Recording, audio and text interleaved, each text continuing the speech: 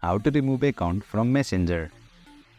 Hey there, welcome to Insightful Tutorials. Have you logged into many accounts on Messenger and now want to remove them? If yes, then you are in the right video. Without further ado, let's learn how to remove multiple accounts on Messenger. Open Messenger on the device.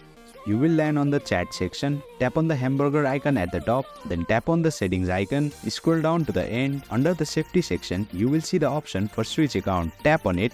As you can see, I have multiple accounts logged into Messenger. Long press on the account that you wish to remove. A delete icon will pop up. Tap on it. Once you click on it, a confirmation pop-up will appear asking if you are sure about removing the account from Messenger. Simply tap on remove. As you can see, the selected account is no longer appearing here and has been removed from Messenger.